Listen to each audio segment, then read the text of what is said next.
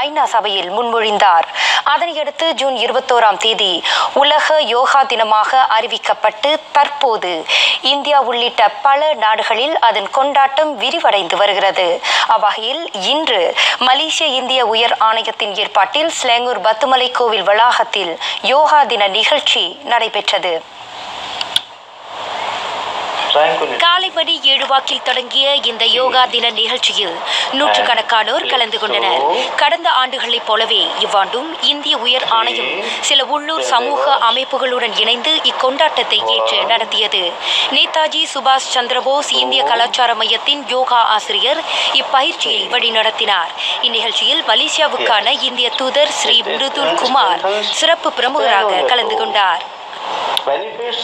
This is indeed a great pleasure and honor that we are remembering the postures of yoga which have bring happiness in all our lives, make us stress-free, live a healthy, happy life with mind, body and soul all connected.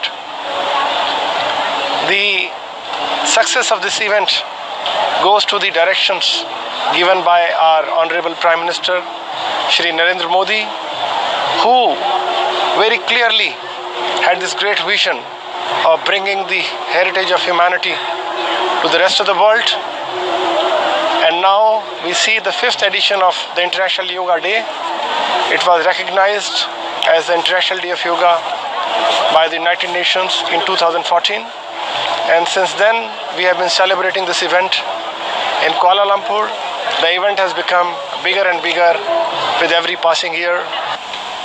யோகாவின் பலன்கள், விஞ்ஞான ரீதியிலான அணுகுமுறைகள் ஆகியவை குறித்த யோகா பயிற்சி நிபுணர்களின் சிறப்புரைகளும் இந்நிகழ்ச்சியில் இடம்பெற்றன. இந்தியர்கள் உட்பட இதர இனத்தவர்களும் இந்த யோகா பயிற்சியில் ஆர்வத்துடன் கலந்து கொண்டனர். மேலும் தேர்ந்தெடுக்கப்பட்ட பள்ளிகளிலிருந்து மாணவர் குழுக்கள் மேடையில் ஏறி சில யோகா சாகசங்களை செய்து காட்டியது அங்கிருந்த பலரது கவனத்தை வெகுவாக ஈர்த்தது. நான் குறைஞ்சது ஒரு 6 வருஷமா யோகா செய்கிறேன். யோகா செய்கிறதுனால எனக்கு கொஞ்சம் நல்ல பயன் கிடைக்கிது. அந்த எலும்புகள் அதெல்லாமே நல்லா இருக்குது. எனக்கு இன்ன வரைக்கும் அந்த ஹாஸ்பிட்டல் சிக்கு அந்த மாதிரி வந்ததில்லை. நான் 6 வருஷமாக யோகா கற்றுக்கிட்டு இருக்கேன். முன்ன எனக்கு ரொம்ப சோர்வாகவும் இருக்கும். இப்போ நான் யோகா செஞ்சனால எனக்கு சோர்வாக இல்லை. எங்கள் அம்மா ஹிந்து தர்ம மாமன்றத்துலேருந்து நிறைய கேம்ப் போய் அங்கே நிறைய யோகா கற்றுக்கிட்டேன். அங்கேருந்து நிறைய யோகா கற்றுக்கிட்டு நான் வீட்டில் பயன்படுத்தி ஹெல்த்தியாக அப்படி இருக்கேன் நான். ஸோ எனக்கு யோகானா ரொம்ப பிடிக்கும். நான் எதுக்காக யோகா வந்தேன்னா, தேர்வுன்னு எங்கள் குரு அவங்க நான் தேவர்காசு படிக்கிற இடத்துல எங்கள் யோகாவுக்கு அரேஞ்ச் பண்ணாங்க. அதனால எனக்கு இந்த மாதிரி நன்மை கிடச்சி. யோகா பண்ணுறதுல சூப்பரான ஒரு ஹெல்த்தி, நம்ம உடம்புக்கு ரொம்ப பலமான ஹெல்த்து கிடைக்கும். அதனால நான் ரொம்ப பெருமைப்படுறேன். இந்த மாதிரி கிடச்சிது எனக்கு. நான் எங்கள் அம்மாவுக்கு தான் நன்றி சொன்னேன். ஏன்னா அவங்க உள்ளனா இந்த மாதிரி என்ன ஆக முடியாது.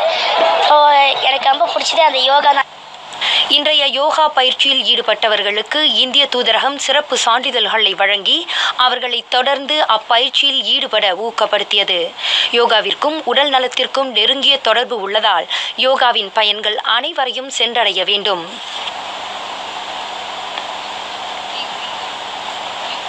தாய்லாந்து பாங்காக்கில் 34வது ஆசியான் உச்சநிலை மாநாட்டை